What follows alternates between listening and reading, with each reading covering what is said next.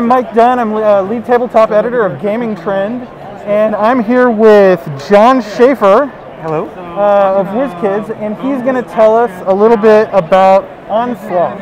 Yeah, most definitely. I'd be glad to. So Onslaught is a tactical miniatures game in which it involves two different factions fighting against one another, but there's also the added element of extra monsters that are also, so it's kind of player versus environment kind of game. So there's a number of different scenarios that are set up. They all kind of have a bit of cause and effect from one to the next. And they vary greatly in size and scale. You have things all the way from a black dragon all the way down to a kobold that might be interfering with your plans. Most of the combat is realized through combat dial cards like this one, in which you have a number of cooldown abilities down here on the bottom. You've got your stats up here, which are like your speed and your defense and your hit points. And then you also have an experience point gauge over here on the side. So if you satisfy certain criteria, you can level up in the middle of the game and actually draw a new an upgrade card. Excuse me, let me grab one of these. Super strategizing here in the demo. Similar to this one. So, for example, like this will grant additional abilities for the rest of the game.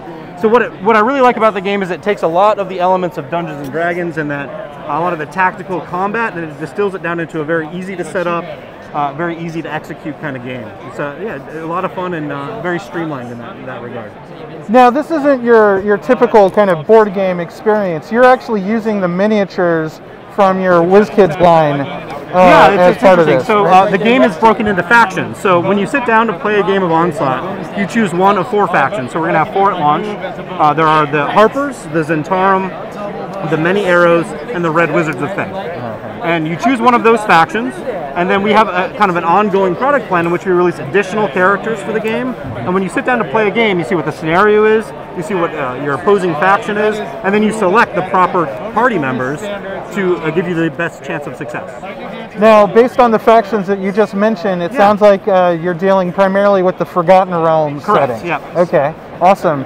Are there plans to do other settings in the D&D universe? Yeah, I think we definitely like to, but there's so much to go into with the Forgotten Realms. There's so much content there. And, you know, the other element of this game that is really exciting for us is it gives us an outlet for all of the other miniatures that we already make. Right. Nolzers, Icons of the Realms, like all these other lines of miniatures that we have. We're looking forward to releasing additional card packs, rules online, that will kind of unlock a lot of those additional miniatures for the game as well.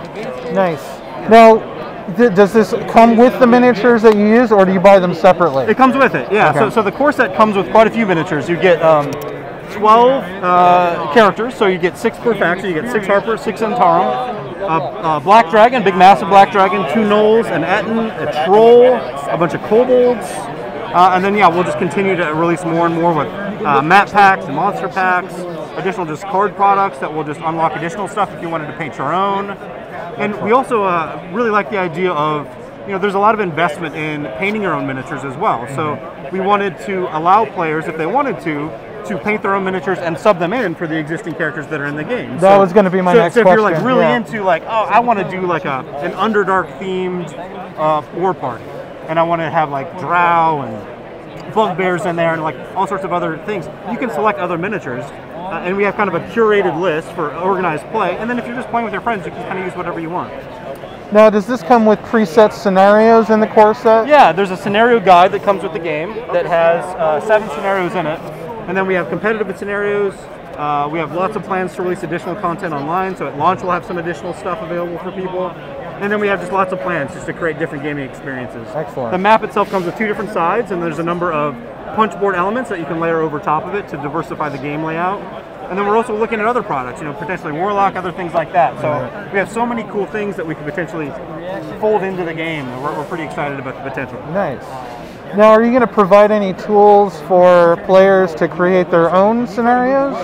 Yeah, we have talked about that as well. I think that's, first we want to just establish like the baseline for the game. Right. And then we really want to see what the community can do with it too. And I think there's going to be a lot of opportunities for players to kind of create their own characters potentially, to create their own scenarios and share those with other people. And we're going to try to figure out the best way to facilitate that. Awesome. So when can gamers get their hands on this? January 2023. January 2023. Yeah. Awesome. Yeah, we're going to be having it. And how much is that core set going to be when it comes out? It's $139.99. Okay. And then there are faction packs that come out as well that are $59.99. And those contain 6 characters, all the combat dial cards and stuff that you need, the level up cards, 2 faction dice that are specific to those factions as well. Yeah, a good amount of content for sure. Excellent, excellent. Well, awesome. Can't wait to get my hands on it, John. Yeah, it's fun. Make Thanks sure a to lot. stop on by, get a demo. Excellent, excellent. Thank you. No problem. Glad to help.